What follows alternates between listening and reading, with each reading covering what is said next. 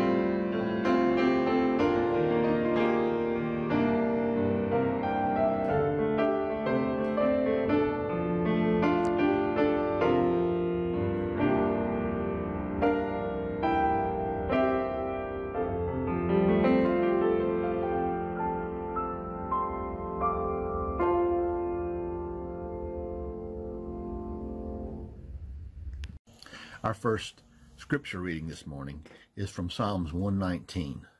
Psalms 119 is what we call an acrostic poem because it's divided into 22 different sections based on a letter from the Hebrew alphabet. The letter Nun is the beginning of this particular section we're going to be reading this morning, beginning with verse 105 of Psalms 119. Your word is a lamp to my feet and a light for my path. I have taken an oath and confirmed it, that I will follow your righteous laws.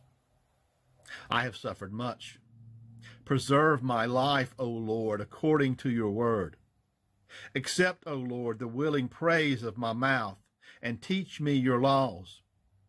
Though I constantly take my life in my hands, I will not forget your law. The wicked have set a snare for me, but I have not strayed from your precepts.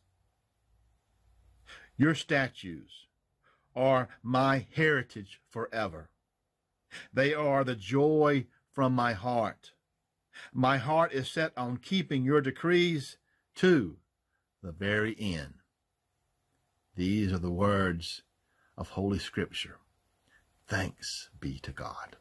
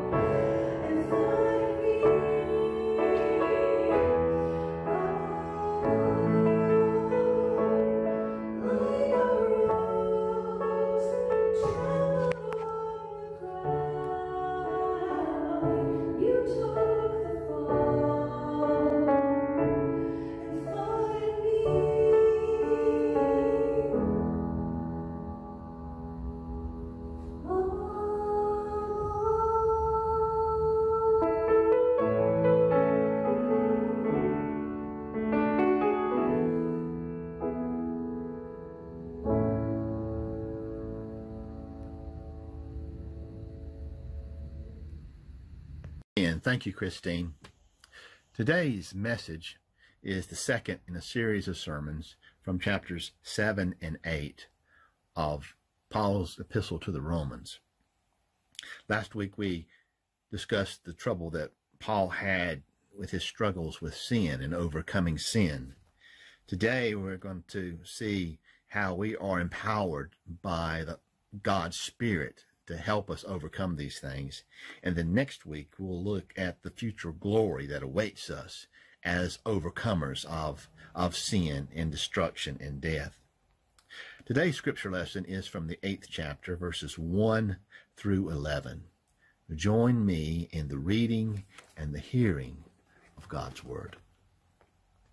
Therefore, there is now no condemnation for those who are in Christ Jesus, because through Christ Jesus, the law of the Spirit of life set me free from the law of sin and death.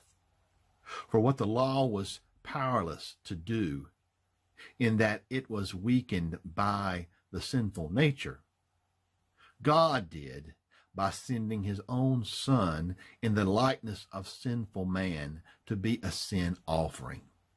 And so he condemned sin in sinful man, in order that the righteous requirements of the law might be fully met in us, who do not live according to the sinful nature, but according to the Spirit. Those who live according to the sinful nature have their mind set on what that nature desires, but those who live in accordance with the Spirit have their mind set on what the Spirit desires. The mind of sinful man is death, but the mind controlled by the Spirit is life and peace. The sinful mind is hostile to God. It does not submit to God's law, nor can it do so.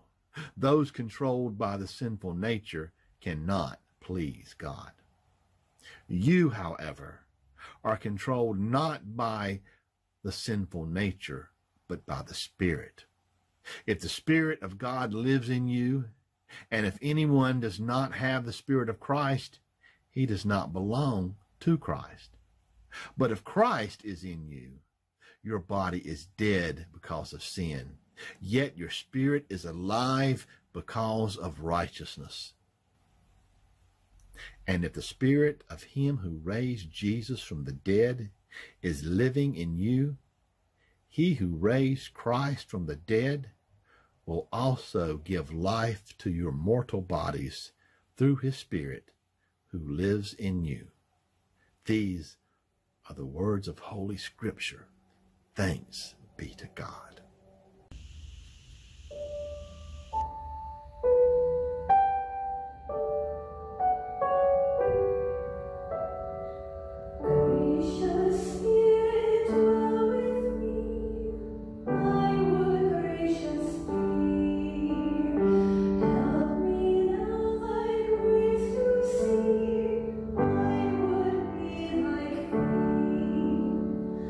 And with words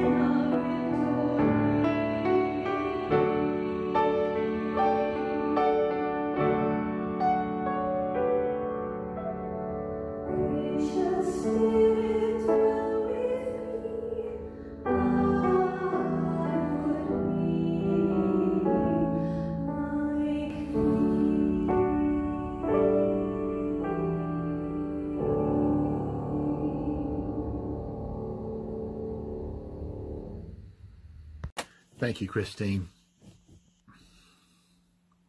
If I had only. Have you ever had any of those experiences in life? Any if I had only experiences? One in particular comes to mind when I think of if I had only. It was the year 2000. Janet and I were sitting watching a TV program called CNET. It was about computers and technologies. It had one little bleep in it about a startup company that was working towards finding a means by which to search the World Wide Web. The search engine that was going to search everything on the web, and so that anyone that wanted to could easily just type in a request and those things could be searched. I looked at Janet that day and I said, Jan, honey, you know, that sounds pretty good. You know, we need to invest in that company. Well, we didn't. That moment passed. If I had only. That company was Google. If I had only put some money into stock at that moment, I would never be worried about money again. If I had only. I had some other experiences in life that were if I had only experiences. You know, when I grew up, the space race was in full swing, and the heroes in the United States at that time were astronauts. And from an early age, I wanted to be an astronaut. And my studies, my goals, my dreams were to one day be an astronaut. I majored in biology and minored in chemistry in college, hoping that I might be a mission specialist for a NASA project. And I had sought out and began the process of hopefully going to the Air Force and becoming a pilot in the Air Force. I was on my way to after my graduation from Western Carolina, I was on my way to go to officers training school. But in my last year at Western, I was playing intramural sports and I tore the anterior cruciate ligament in my left knee. And that dream, I didn't know it at the time, but that dream from that moment on was gone. If I had only.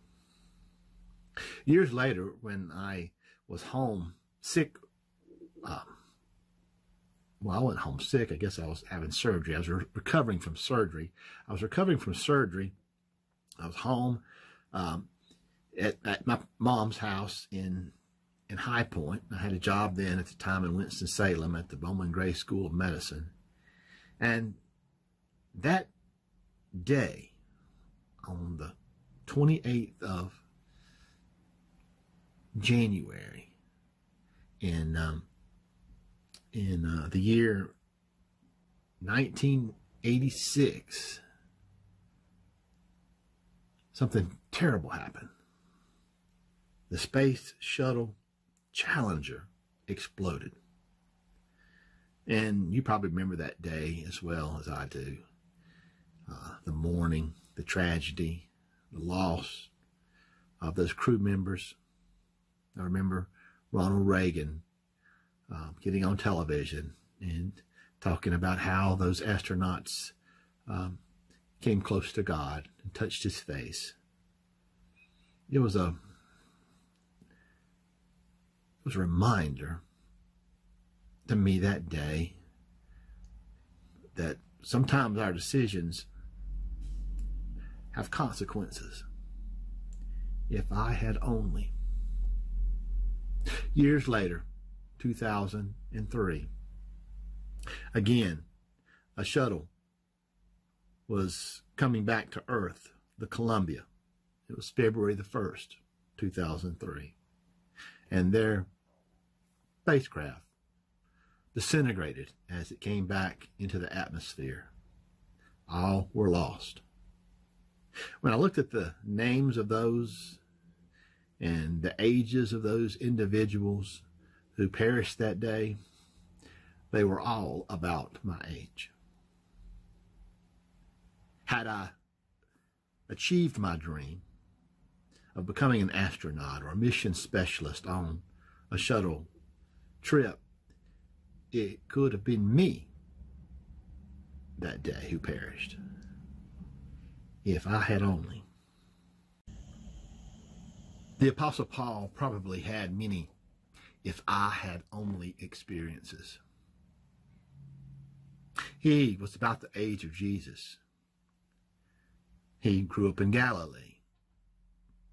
There could have been the possibility that he could have known Jesus and walked with Jesus during our Lord's earthly ministry, but he didn't. He probably had, if I had only, moments when he persecuted the church. If he had only known the truth of who Jesus was, things might have been different in his ministry. How the apostles received him might have been much different had he known the Lord. In this passage of Scripture, it's difficult for us to understand exactly where Paul is coming from because he doesn't give specific things about his past and his life that we can really lock onto.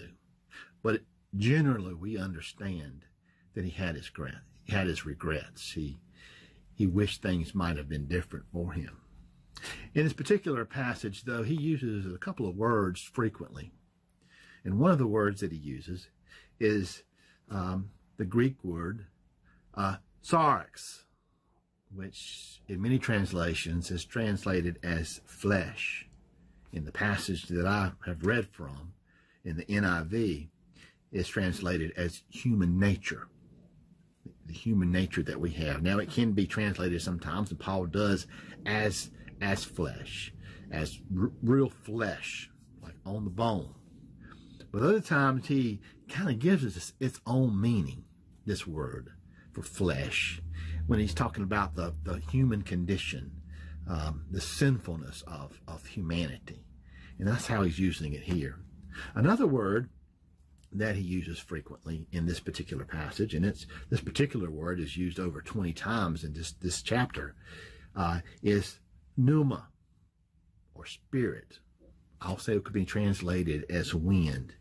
And its understanding is its power. This pneuma, the spirit, is the power of God. It's also as like a mighty rushing wind that the spirit is moving.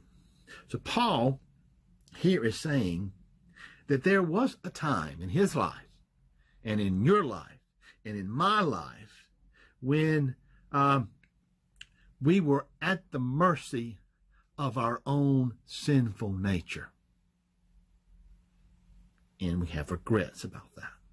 If I had only done this. If I had only avoided that. But Paul is the first to admit that these things troubled him and limited him. But now that he is in Christ, he is moved into a different direction. He has been moved by the Spirit of God. And he is now in the power of God. When he put on Christ, he says elsewhere, that there came upon him this mighty power of God that helped him overcome those things that weighed him down, that helped him find victory in those things that had once persecuted him. He was empowered by God, and now he had a victorious life. He was living victoriously in his life. Years ago, former President Abraham Lincoln was walking down a road to a small town. Now, this was before he was president. And he was walking down that road, and he was still a long ways from it. And suddenly he was overcome by a man with a wagon. And so he waves him down. He says, sir, do you mind doing me a favor? And the man stops and says, sure, what do you need? He says, do you mind taking my top coat into the town for me? And the man says, well, of course I will. But how will you find it when it's there? He says, well, Abraham Lincoln says, I don't ever intend to leave it. I'm going to be in the coat. Putting Lincoln's humor aside, we see a parallel in our lives and those of us who have put on Christ, that when we have put on Christ, we are empowered. We are empowered to walk with God, to talk with God, to be with God, to portray God to the world. And others people, when they look at us,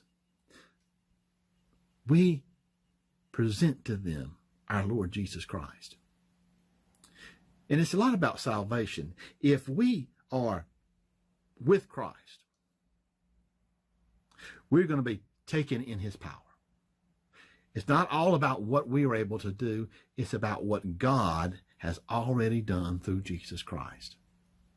And we are, in many ways, are along the ride for the journey. The Lord saves us. Like Abraham Lincoln was taken into town with his top coat, we, clothed with Christ, are taken to the fullness of the completion of our salvation by God, because we have his power. We have his abilities.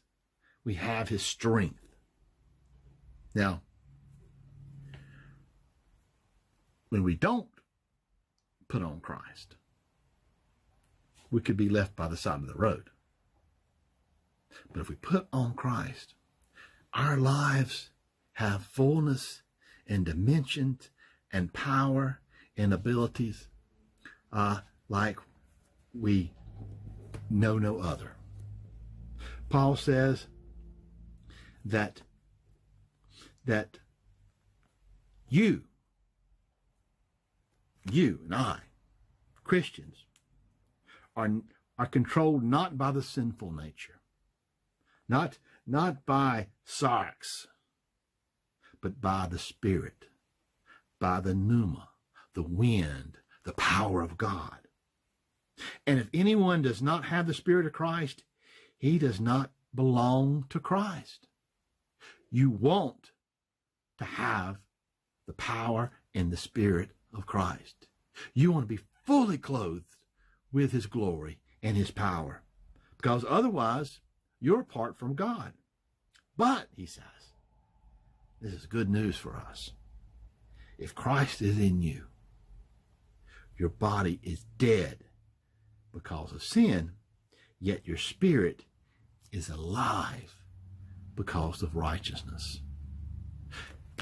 All of our bodies are going to perish. Until Jesus comes back, every one of us will taste death. But there's a difference. Some will taste death for eternity. Others who have put on Christ, a short moment of death and an instant resurrection of eternity. He says that your spirit is alive because of righteousness, and if the Spirit of him who raised Jesus from the dead is living in you, he who raised Christ from the dead will also give life to your mortal bodies through his Spirit that lives in you. Now, you may ask, Pastor Kent, how do I know that his Spirit lives in me? How can I know that for sure? How can I have the peace and the security and understanding that I have put on Christ and my life is different, and I'm not walking according to the flesh or according to the human nature, but instead I'm walking in the Spirit? Well, it's easy. Understand this, that when you're walking in the Spirit, when you've put on Christ, you're not thinking about yourself. In every situation, whether it's personal, professional, whether it's with loved ones, strangers, enemies, you are portraying Christ to that person. That's it. You've put on Christ. And in everything that you do and you say and you think and how you react, you're displaying, you're modeling Christ to that person. Now, I know that's not easy. We've all sinned and fallen short of the glory of God. But just as Adam fell, just as he did not complete the work of God, another human being, Christ Jesus, was sent into this world. Flesh, but lived a life of obedience to God without sinning. And because he was able to do that, we have a model on how to live our lives. Oh, there's going to be some times that we fall short. But on the whole, when people look at us, they should see a reflection of his glory. Have we all gotten there? No. Paul says we've been justified by our faith, but we are in the process, he says elsewhere, of being sanctified, turned into saints. Ultimately, we'll be glorified in the presence of God, with Christ by our side, receiving all his glory, being in his presence, and knowing peace like we've never known it before. Now, in these days of turmoil, of uprisings, of disease, of uncertainty, many have lost jobs, many are hungry and hurting and uncertain about the future. Know this, you're not alone. God's in the midst of all this. God is at working during all this time. We may not see it right in the moment, but when we look back, we'll see how it was God who has been sustaining us and helping us. Do you want to put on Christ? Do you want to accept him as your Lord and Savior? Pray this prayer with me. Oh Lord, I'm a sinner. I've fallen short of the glory of God. But Lord, I have put my hope and my trust and my faith in you. And I'm taking off the clothes of bitterness and anger. I'm taking off the garments of resentment and fear. I'm taking off those things that limit me from walking with you and being in your radiance. Lord, please forgive me of my sin. Come upon me, clothe me with your garments of righteousness and peace and justice and mercy, that I might walk with you and shine through your radiance so that others can know you. In Jesus' name I pray. Amen. If you prayed that prayer with me today, you believe it in your heart, you've been saved.